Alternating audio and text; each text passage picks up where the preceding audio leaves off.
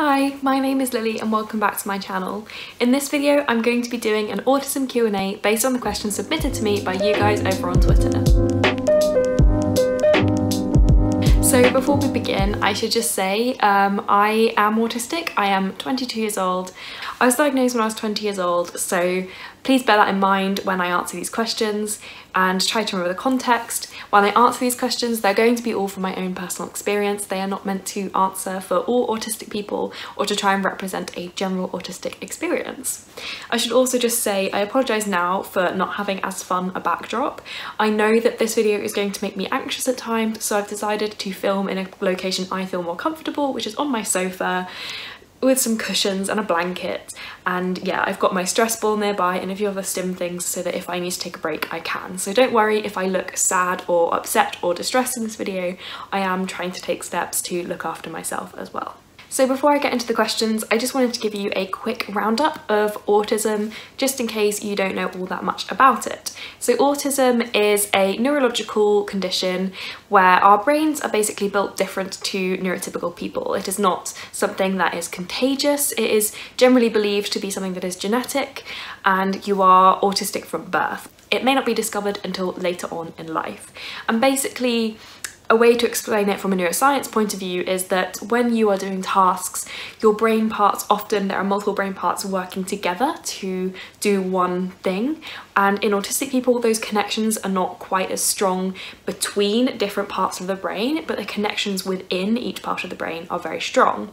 So for example, having a conversation with someone involves talking, listening, looking for body language, looking for facial expressions, trying to tune out other noises going on around you, and so much more. And that involves lots of different parts of the brain. So for a neurotypical person, that's fine because their brain can combine all those parts together. But for an autistic person, it's much more difficult to connect all of those things at once. But if you were just asking someone to, say, record a speech on something they're very interested in and they're autistic, they probably excel at that because they only have to engage that one part of their brain that's thinking and talking about the thing that they love. So that's kind of a good way to explain it. It is a neurodivergence. It's not something that can be cured and it's not going to go away into adulthood, but some of the features and characteristics can change and develop over time. So if you want to know more about what autism is, I recommend you go and look at some reliable websites, for example, the NHS website. Try to avoid places that are not written in a sensitive kind of way. But yeah, I will try and link down some videos below that explain autism better, particularly Paige Lael. She does a really good explanation of what autism is by going through the diagnostic manual. So that's something I would really encourage you to go and watch, and I will link below if that is something you're interested in. So I'm expecting this video is going to be quite long because I do have quite a few questions to get through. I have broken them down into categories and I will try to remember to timestamp those categories down below so you can choose what you want to listen to if you don't want to listen to all of it in one go. I will give a warning that I probably will be talking about ableism and some negative experiences around autism. So if you are autistic yourself and you find that triggering, maybe consider not giving this video a watch if that's going to affect you in any way. The categories I'm going to be going through are diagnosis, relationships, daily life, media, and then a general questions at the end from ones I couldn't fit into those categories. This is the order I thought made most sense, and I have also ordered the questions in a kind of organic order to make them follow on very well. So hopefully this will be nice and smooth for you watching. Also, I apologise, the ring light is going to be reflecting in my glasses, but as a glasses wearer, it's very difficult to get a ring light or any kind of light in a way that's not going to reflect badly, so it's just something we're going to have to deal with. I hope it's not too distracting. I thought I'd start with a question that is very interesting to me and is a good place to start, and that is, did you notice any signs that made you think you might be autistic? And as someone who was diagnosed into adulthood, I don't want to sound mean, but yes, obviously I did because I sought the diagnosis. And I should say, I was actually seeking an autism diagnosis. I didn't go to the doctor saying like, I think I'm different, I think there's something wrong. And they came up with the autism diagnosis. I sat in front of the doctor and said, I think I might be autistic and I would like to see if I can get diagnosed. I guess it's hard to say which ones individually made me think of it because my story is a little bit different. Growing up, I went to a school that was an integrated school with children with disabilities. So within our school we had special little sections where disabled children would be able to go and do some additional supported learning, but for the most part they were integrated into our classes. And in my early primary school years especially, all of my friends were in some way diagnosed as special needs or had learning disabilities. Most of them were autistic or extremely dyslexic. So I think very early on that should have been a sign that I might have also been autistic, because all of my friends had some kind of learning disability or neurodivergence, and that was the only real group of friends I ever properly gelled with throughout my entire childhood. So that was probably an early sign. But I remember when I was about 13 or 14, I started to think I might be a bit different, because I'd been bullied for like pretty much my whole life. And you know, your parents always say, oh, it's because you're so much smarter than them and they're jealous, but you know that's not true. So I was watching, I think it was Embarrassing Bodies, which used to be a show on Channel 4 in the UK, and they would occasionally have quizzes up on their website, and they had one about autism, and I went through and did the quiz, and it said there was a very strong likelihood that I had autism. And basically from them I kind of thought I was probably autistic, but I kind of shelved it in the back of my mind because my parents didn't want to go and seek a diagnosis at that time. But then I got into university and I could see I wasn't coping the same way other people were, and I was really struggling with things that I didn't realise other people didn't struggle with. So things like being overwhelmed by noise. Like one big thing I remember is in a restaurant, I can't read a menu if someone else on my table is talking. So often that would mean, especially as a child, I'd plug my ears so I could read my menu, because if anyone talked, my brain would focus on the speech and I wouldn't be able to read. And it was little things like that that kind of reinforced it for me. So for the next part, it's kind of 3 questions put into one, and it was, what age were you diagnosed, how did the process work, and how did the diagnosis process make you feel? So I was diagnosed at 20, and I know the diagnosis processes vary wildly country to country and even region to region within countries. I have friends who were diagnosed as adults in the UK who went through an entirely different diagnosis process to me, so bear that in mind when I tell you what my story was. So I went through the system up in York because I sought a diagnosis when I was at university, and I went to university in York. So if you live in this area, this could still be the process you may have to go through. So what happened was I went to the doctor and said that I thought I might be autistic, and she made me fill in a couple of questionnaires, and they're kind of screening questionnaires to assess whether you may be autistic. And they asked the kind of basic questions like, do you struggle with eye contact? Do you struggle to recognise facial expressions? Little things like that that are kind of the most common traits that appear in people with autism. And they score it, and if you get above a certain score, you get referred on to treatment. Not treatment, you get referred on to diagnosis. And that's what happened to me. I scored very highly, so I got sent off for a referral to a place that could do the diagnosis. And where I lived, the diagnosis could only be done by psychology professionals, so it couldn't be done by my GP. The waiting list was very long, I think. So bearing in mind, I started university at 19 years old. I didn't get my diagnosis until I was 20 and like a half, to try and give you the idea. So it was about 18 months it took from referral to the final diagnosis. So I had to wait quite a while before my first session, and it's a bit hazy for me because I do actually have a little bit of PTSD and trauma surrounding my diagnosis because I found it a very unpleasant process. But from what I remember, there are about 3 sessions before the diagnosis. The first one was kind of an initial assessment with me, just asking basic questions.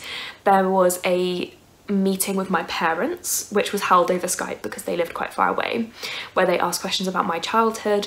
And then I did a, what's it called? Occupational therapy assessment, where they would get me to do various tasks and observe me, and that was the final one. And before I went to any of these sessions, I also had to answer some very comprehensive questionnaires, as did my parents, and these got sent in for analysis.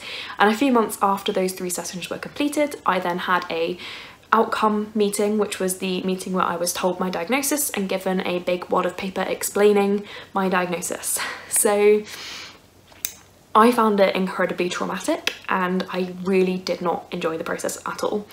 The initial kind of meeting one wasn't too bad. It was a little bit triggering to talk about a lot of the negative aspects of my life because that is what they focus on. And I didn't really enjoy the fact that my parents had to be involved in the whole process, but they were insistent because to be diagnosed with autism, it has to have been, like, the signs have to have been present since you were a child, even if the signs kind of flew under the radar. So that's why my parents were involved. I didn't feel totally comfortable about it, but whatever. The final one is what was really, really upsetting for me because it felt very infantilizing, which is very common in the treatment of people with autism.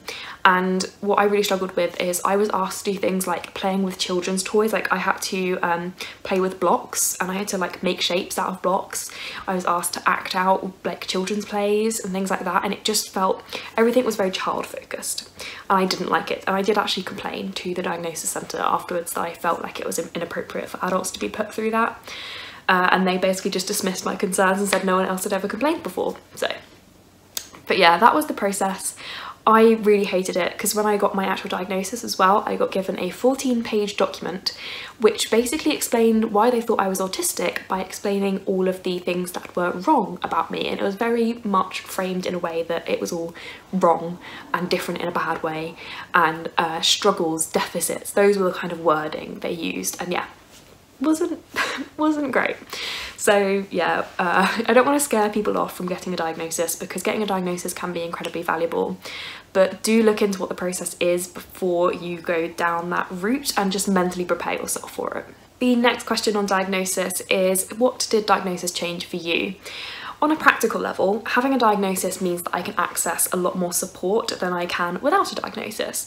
I was very lucky that my GP at the time was incredibly supportive. She was an absolute angel, and she basically, I scored so highly, she said to me, look, you're definitely autistic, I just can't diagnose it and put it in your records, but you are.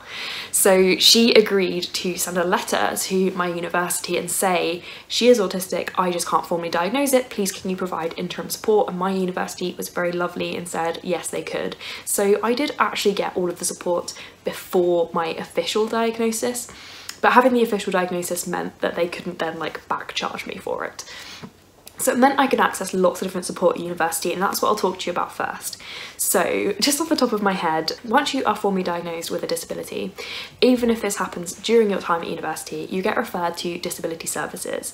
So a lot of people who are disabled and going to university will have encountered them before they start university because their disability existed before. But people like me who didn't get their diagnosis until later, and this couldn't happen until I had a formal diagnosis, we don't get to see anyone until we get the formal diagnosis.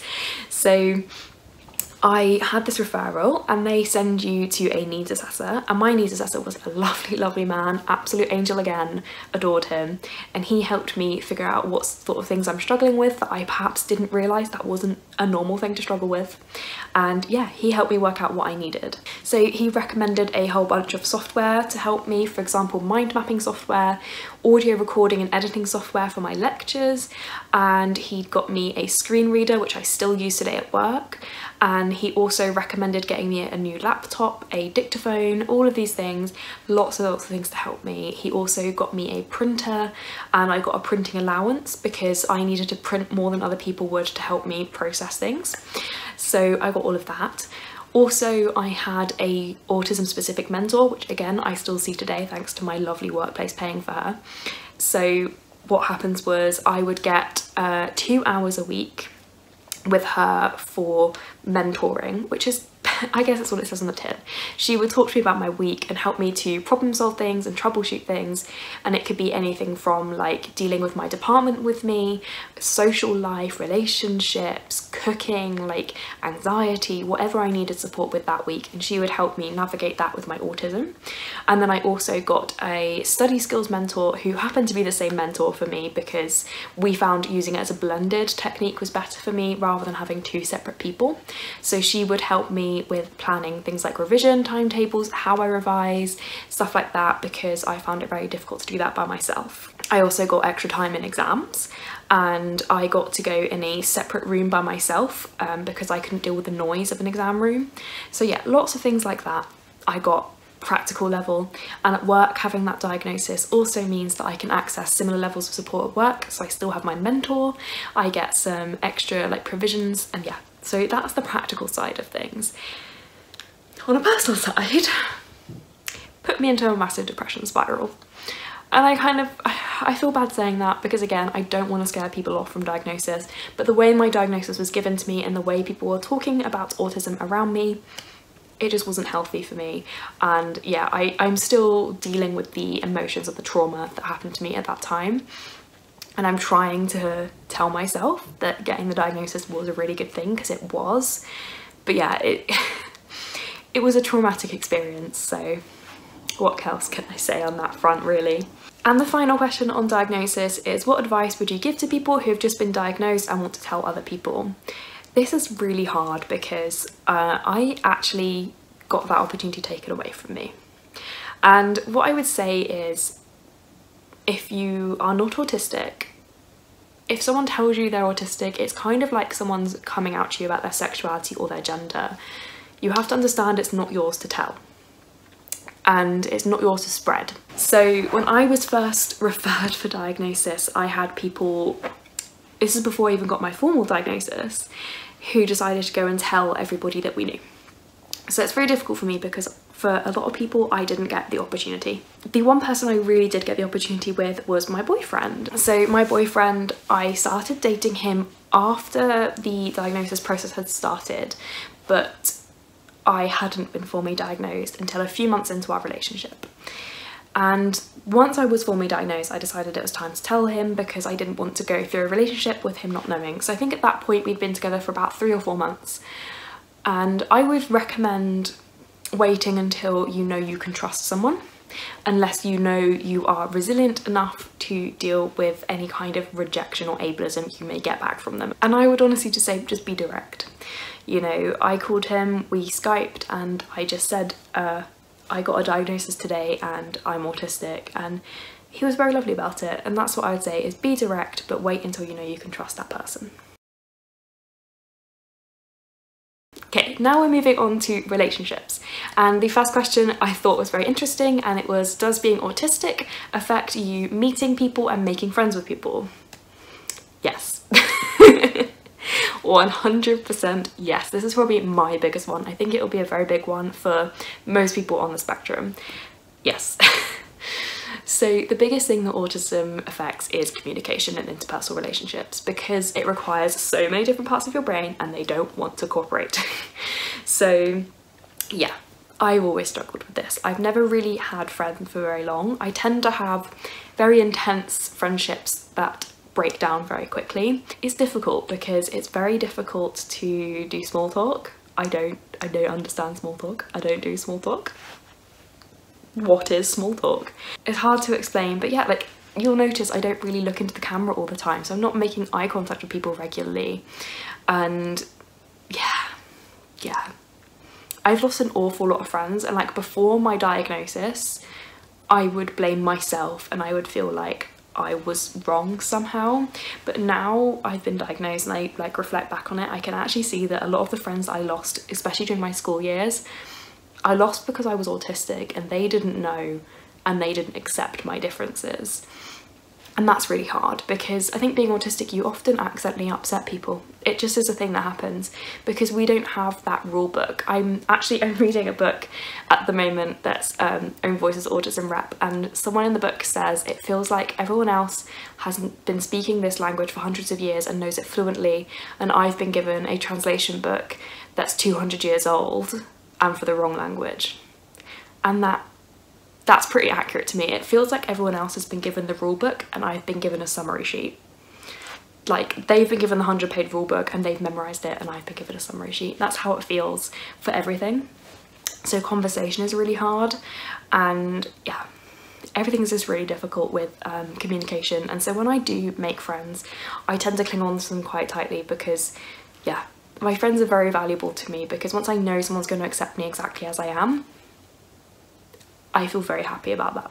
I'm better in work relationships than I am in friendships, because in workplace they kind of appreciate you being more direct because it saves time and it's more clarity. But with friendships, they don't appreciate you being more direct because you're expected to be more nuanced. You're expected to be thinking more about feeling than logic. So yeah, I do much better in professional relationships than I do in friendships, unfortunately. The next question is, do you find that once you start unmasking around people, they no longer want to be friends? So if you didn't know, masking is what autistic people do to kind of like blend in with their environment and with the people they're around. And yeah, it's like putting on a mask. You mask your traits, you hide them away, and you act more neurotypical to fit in. And unmasking is when you stop doing that and start being more yourself. And yes, I would say it doesn't feel like masking to me. This is kind of strange because obviously I'm learning all of this language after having been diagnosed at the age of 20, and now I'm trying to apply it to my previous childhood years, having not been diagnosed and not knowing that's what I was doing. And it's kind of hard because it felt to me like I just came out of my shell, but I think now that I look back on it, it was unmasking. And yeah, I found that when I let myself be freer and be more myself, people didn't like it. And that's when I started to rub people up the wrong way, and they wanted me to stay this sweet and mellow little child and not someone who's a bit loud and opinionated and wants to be chatty.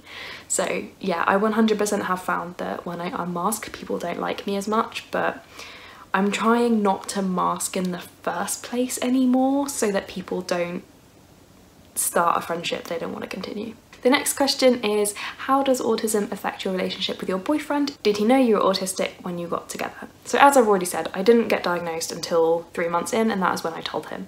But he did actually tell me when I had that call with him that he had kind of suspected that I might have been autistic for a while, because I'd made some comments to him about being sensitive to noise and things like that, and he'd kind of put 2 and 2 together, but he didn't want to broach the topic with me because I was obviously sensitive about it, which is really nice. I guess it's kind of awkward to explain because I've gone through so much with him at this point. We've been together for 2 years, and 3 months in I was diagnosed and went through a lot of traumatic experiences around the diagnosis. So when I was first diagnosed, I didn't want to talk about it.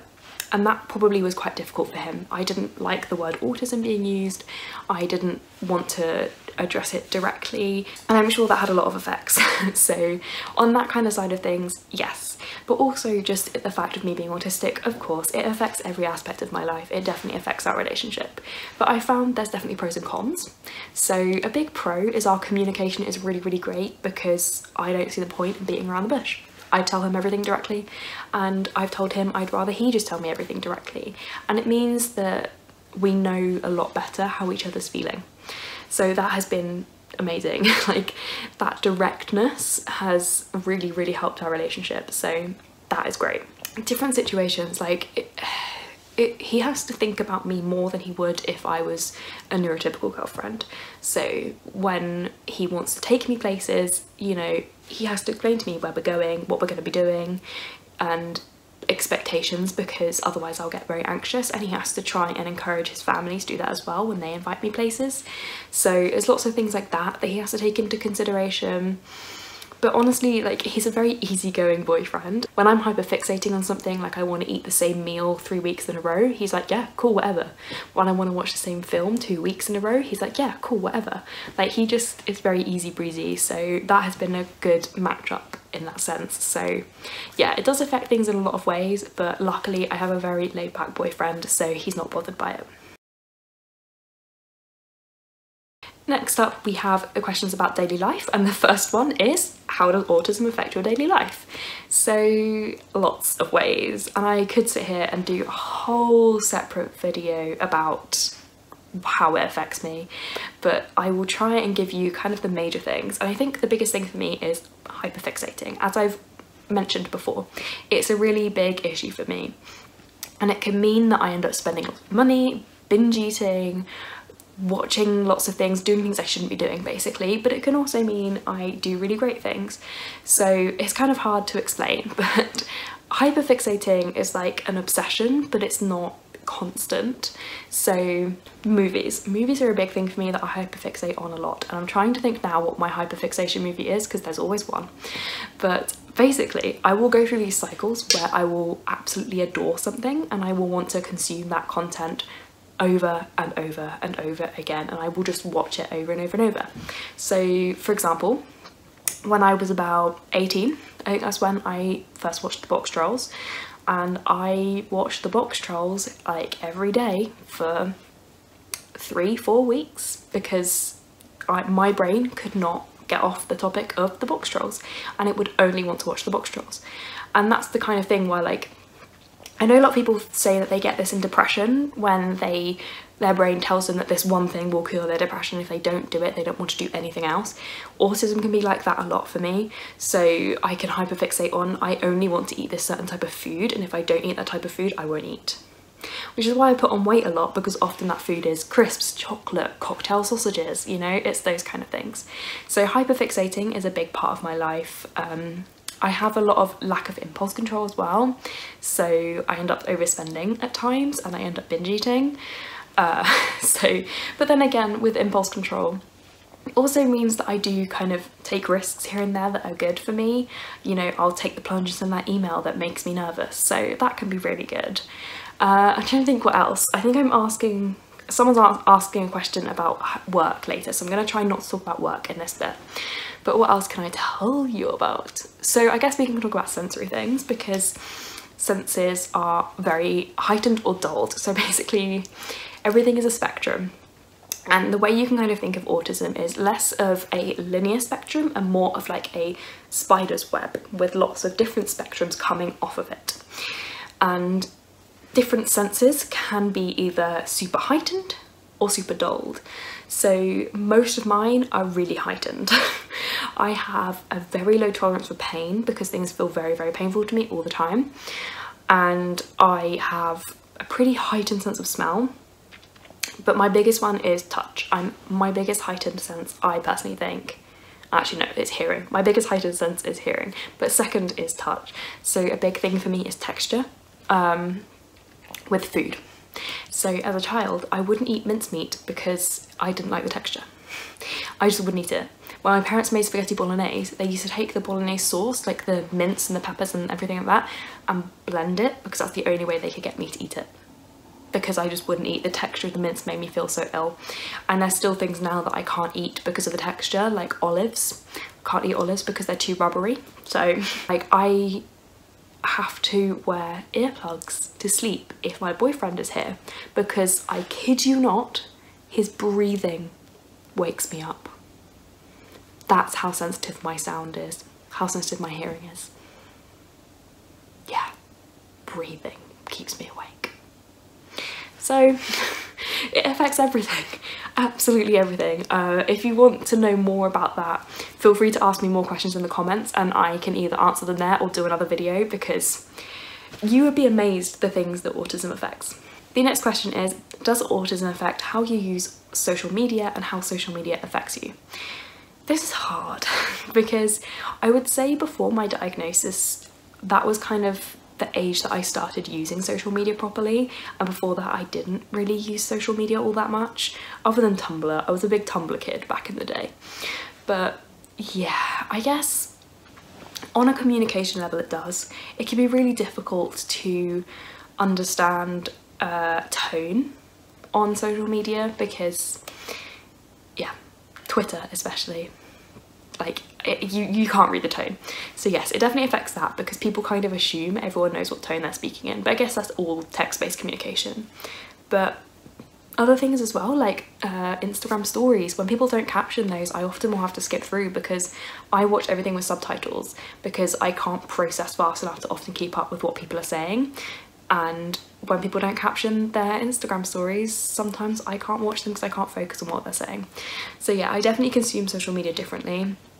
I can be obsessive with social media and like want to check it all the time because I'm hyperfixating on it, which isn't great. So yeah, and as how it affects me, I don't know how it affects other people. That's the thing, I don't know how I would be different. And the final question in the daily life section is, how does working from home help you? Now, the person asking this did actually say the reason they asked me is because they'd seen me tweet previously saying that I feel guilty about enjoying working from home and not wanting the world to go back to normal because it is so much better for me as an autistic person, and they wanted some clarity on what sort of things are better for me. And I'm so glad someone asked me this because I really like talking about this. And basically, working from home, and this will be similar for a lot of people, but it's just more intense for disabled people. But working from home means that I can personalise my work environment to make it tailored to me and my specific needs and nobody else. So it's little things like, say in an office, I would have to be sat against the wall on the end of a row if it was a bank of computers, because if I'm in the middle or if there's anyone behind me, I won't be able to focus. I'd have to wear noise cancelling headphones all day long because any kind of noise will be very distracting for me. So at home, I can sit in my comfy desk chair in my bedroom, which is where my desk is, and I can keep the environment quiet. I can play anything I need to help me keep focused. I can have my stim toys to hand, like my squeezy cat burger. Not very professional for an office environment, but definitely okay for my bedroom. So it's really good in that sense. And yeah, it just means I can personalise things so much better. The lighting is better for me. You know, I have softer lighting in my bedroom than you would have in an office, because those like bright office lights hurt my head so much. And yeah, it's just, everything is so much better tailored to me. And that's what it's like. So yeah, I am actually now going to be pursuing careers where I can work from home, which is why I'm on a graduate scheme and I go on placements. So my next placement, I'm trying to get a programming placement so I can become a programmer in the future and work from home. So yeah, I'm definitely going down the work from home path in the future because it is just so much better for me and my brain. Now I'm moving on to the media section, and this is about, I guess, books, TV, film, those kinds of things, and questions related to that. The first question is, did you see yourself reflected in books as a child, and do you think it's improving now? Again, this is a difficult one because I wasn't diagnosed as a child, didn't know I was different as a child. So it's really hard. I found I didn't understand why people in books just understood things and like why everything was so innate for everybody. And I do remember as a kid sitting there thinking, well, they always seem to know when people are joking, so one day when I'm older I'll develop that ability to know when people are joking, know what jokes are. Poor baby me. No, you will never know when people are joking, you just kind of have to guess. So yeah, I think that definitely kind of points towards no, I didn't see myself in books, but I wasn't consciously aware of it. I thought I would be like these kids one day. And I think anytime there was autism representation in books back when I was a child, it was never a positive thing. So yeah, not great. But yes, I would say it's getting better. It's still lagging behind a lot and it's kind of hard to get anybody to care, but we're getting there. Slowly and surely we're getting there. You know, I'm going to give this take this opportunity to shout out some amazing creators. If you want some own voices middle grade, go and check out Elle McNichol's book, A Kind of Spark. I absolutely loved, and that one's already out, and coming out soon is Show Us Who You Are, and I'm reading that at the moment because I have a review copy and it is just amazing. So yeah, if you want some middle grade, check out Elle McNichol. If you want some non-fiction, there's Dara McAnulty, who has written Diary of a Young Naturalist, which is his diaries, and he's autistic and a teenager, and that's really amazing. There's also Stim, which is an autistic anthology edited by Hux, who's Lizzie Huxley Jones. And then if you want some adult romance, I would go and check out The Kiss Quotient by Helen Huang, because that is a Own Voices adult romance and it's quite steamy. And there's also the Brown Sisters series by Talia Hibbert. What's it called? The last one, Eve Brown, whatever the Eve Brown title is, I'm sorry, I forget them, but the Eve Brown book is an on-page named autistic character, so that's the third book, but you can read them out of order. So those are the ones I have read and would recommend to you, but there are so many more now out there and that makes me so happy. If you want more recommendations, I will link below and up in the cards my video where I talk about autism representation in books and give you some recommendations. Now, I accidentally overlapped with the next question, but it is, what are your favourite autistic books and why? So yes, my favourites are the ones I just listed. The Kiss Quotient, I absolutely loved. And Show Us Who You Are is definitely going to be a new favourite for me. And A Kind of Spark by Elle McNichol is also great. Yeah, I'm just looking at my shelves now and yeah, they're amazing. Those are definitely my three favourites, I think. So yeah, And like I said, I will link that video if you want to go and watch me talk about them a bit more. The next question is, which characters do you headcanon as autistic and why? None. I'm gonna say, honestly, I still feel like I don't know enough about my own autism to be able to look at someone else and be like, yeah, they're autistic. So yeah, I haven't really. I guess the closest for me would be Sherlock in the TV series Sherlock, the one played by Benedict Cumberbatch, because he definitely seems like he could be. But yeah, other than that, I don't really think there's anyone I have consciously headcanoned. And that neatly leads us on to the next two questions, which I've combined, which is, what are your thoughts on how autism is portrayed in films and TV, and have you seen any good portrayals of autism in the media? So, to answer the second question, not really. I have kind of avoided autism in TV and film because I find it mostly triggering, and I do tend to wait until another autistic person tells me it's good, and so far none of the ones on my radar have been any good. So sadly no. It tends to be written by neurotypicals, or especially by neurotypicals who have autistic family and friends who feel like they should tell our story for us, and it just becomes very over exaggerated and stereotyped. So yeah, no, it doesn't seem to ever be that great, but I do have hope that it will get better.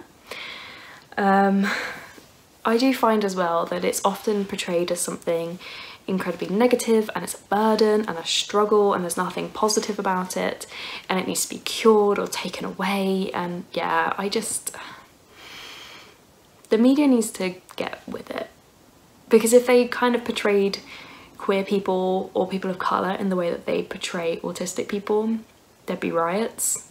So I really hope they start listening to us eventually. But you know, Music by Sia got nominated for a Golden Globe, so we're not there yet. And now finally we're moving on to the more general questions that I couldn't place. The first question is, what is a myth you want to clear up, or some common misconceptions that you would like to clear up? And I'm gonna just quick fire them because I think they're things that people just forget. The one thing that I really wish people would remember is autistic people grow up. Yes, some of us are adults. Some of us are completely functioning, independent adults. Oh my God, I live alone. I function by myself. I have a full-time job. I pay all my own bills, and I look after my cat.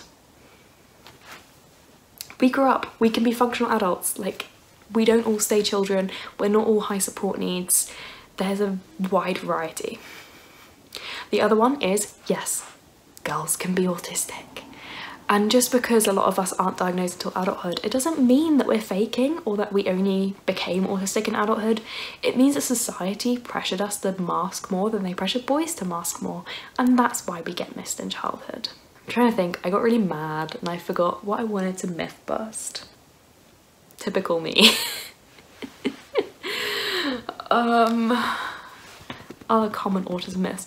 Oh, we're not all savants. We don't all have one special interest that stays the same, and we're not all amazing at STEM subjects and maths and things like that. Like, everyone has different interests. What else? There's just so many misconceptions. We have emotions, we feel empathy, we really do. In fact, we're more likely to feel too much empathy, which is the category I fall into. Can you imagine? Like, so I'm trying to explain like the empathy side of things. So imagine somebody tells you that their loved one is ill, and you feel like, oh, that's sad, I feel sorry for them.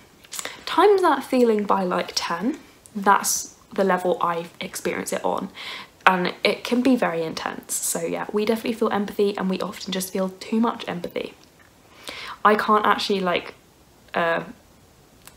read thrillers very often because I get so anxious reading them, because I feel so anxious for the characters.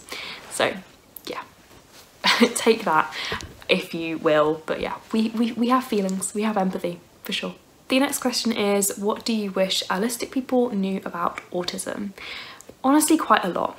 I kind of wish we could swap brains for a day so we could both see how differently our brains operate, especially so that autistic people could see how my brain works.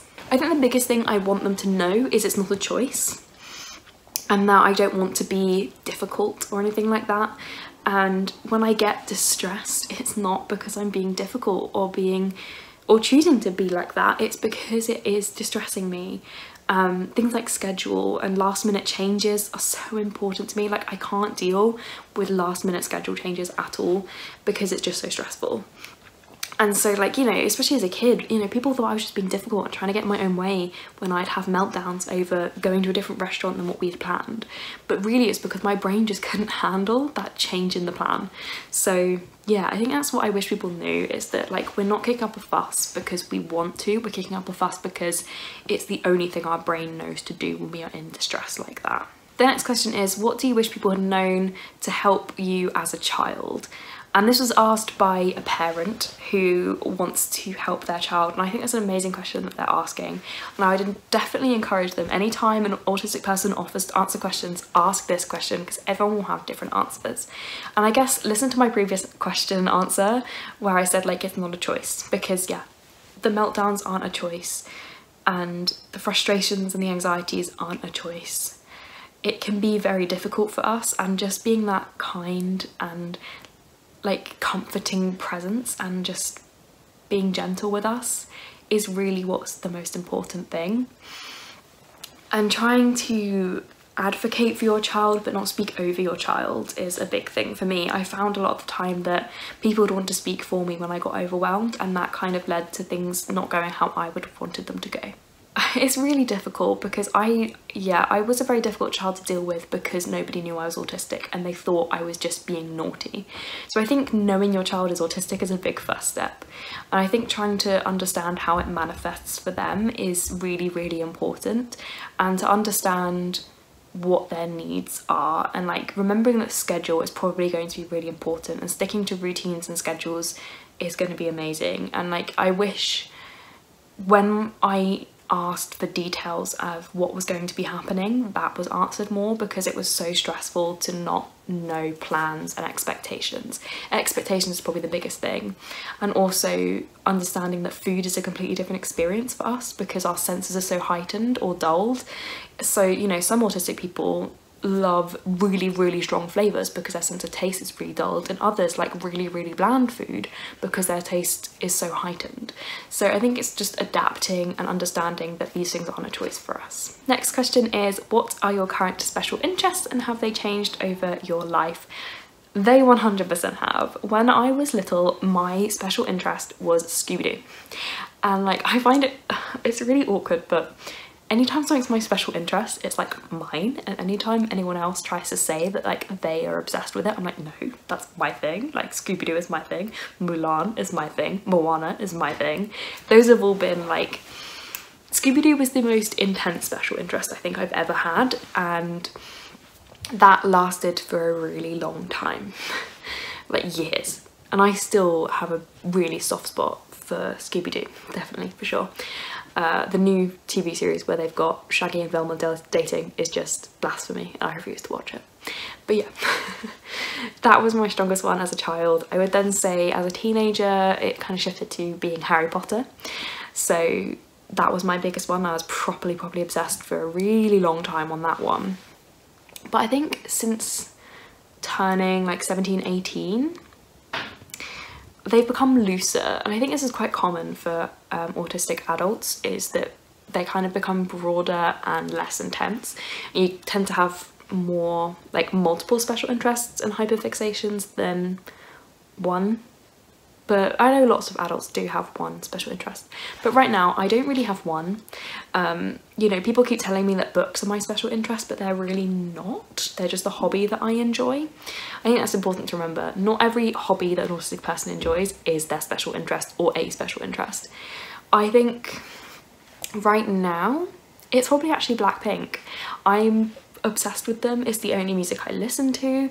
I will read anything I see about them. I will, like, my Instagram, like, discover or whatever it's called, is just full of Blackpink fan accounts. I don't follow any of them, but that's all that comes up. So yeah, that's probably the closest thing I have right now to a special interest, but it shifts a lot now that I'm an adult. So I kind of call them hyperfixations more than special interests, because yeah, they shift. They can last for months or weeks or even days. Blackpink has lasted for a while actually, since I watched the documentary back in like November, but yeah, they do change a lot, and I have a lot of different ones over time. So yeah, and not everyone has special interests, not everyone does. Mine have always varied a lot, and yeah, I struggle to pinpoint them. I don't think, even my autism mentor has said that she doesn't think I have one specific special interest. I just have lots of more intense interests. Now the final question is actually the most difficult one for me, and that is, what are the best parts about being autistic? This is really hard because, as I said, like during my diagnosis and the months following, and even the months before, there was a lot of focus on the negativity of autism, and it's kind of traumatized me, and I definitely have more of a negative outlook on my own autism, and I'm working really, really hard to change that. I think because it was all focused on you're deficient in all of these social things, that I really struggle with it. So yeah, I can definitely point out some positive things. I like being hyperfixated in things, and like I love that I love Blackpink as intensely as I do. I love that, you know, I love reading as much as I do. I really, really love that when I like a thing, I really, really like a thing, because I get so much enjoyment out of it. And I love having those hobbies and those interests that are really intense. I do like that. And it can be helpful in workplace situations at times, because being able to hyper-focus is really helpful when you're doing long and arduous tasks. So yeah, and like I said, in my relationship, being very direct with communication has been really, really helpful. So there's definitely some really good parts. I think if I was to say a best part, it's definitely the intense interests and intense hobbies that I like the best, because yeah, I just get so much joy out of my hobbies and things that I like doing. So this is an incredibly long video, I'm sure, but thank you so much, and I really, really hope you've made it to the end. I have really enjoyed making this, and I'm happy to do it again if you have any follow-up questions. So yeah, I really hope this is interesting to you all, and that you've learned a bit more about me and how I navigate the world. And like, yeah, I keep saying this, but if you have more questions, please just put them down in the comments below. And I'm really sorry, I've been really bad at looking into the camera today, but when I'm like struggling to function, that's what happens. So this is kind of a stressful video for me to film, so yeah. But thank you so much for asking these questions, and also just thank you for letting me be me and being so open and just autistic on my channel and on bookish internet spaces without judgment and without telling me that it's wrong. It just, it's pretty amazing. And oh, don't get emotional, you've got makeup on. It's just really nice to feel accepted for who I am on here, because I've never really felt that before. And oh no. Oh, yeah, no, it's just been really nice that since I started being more open about being autistic, that people on here have been so kind to me, and I've developed kind of a community and made friends with people, and I understand my own autism better because people have been so kind and so welcoming and so warm. Yeah, I would want to say an extra special thank you to Emma from Emma Novella for being so kind to me during the Finding Sam thing, and for being my, like, I know we're not particularly close, but just being a friend I can DM has been very helpful. Thank you, Emma, that's been amazing. But also thank you to like Ben and Livy, who are my like closest internet pals. You guys are great. I like that I could just be me. Yeah, I really appreciate how kind everyone has been, and yeah, I had a feeling I was going to cry in this video, so I didn't put mascara on, and I was right. Thank you guys. Oh god, what's my outro? Thank you so much for watching. If you like this video, please give it a like and consider subscribing to see more content from me. Oh gosh, sorry, it's really emotional. All of my social media links are down in the description below. If you want to leave me a comment to let me know that you are here, please leave me a frog emoji because I might be getting frogs soon and I'd like to see frogs. Oh, I think that's all the things I'm supposed to say. Thank you so much for watching. Let me know in the comments if this video is good and if you have any other questions. So yeah, thank you. Bye.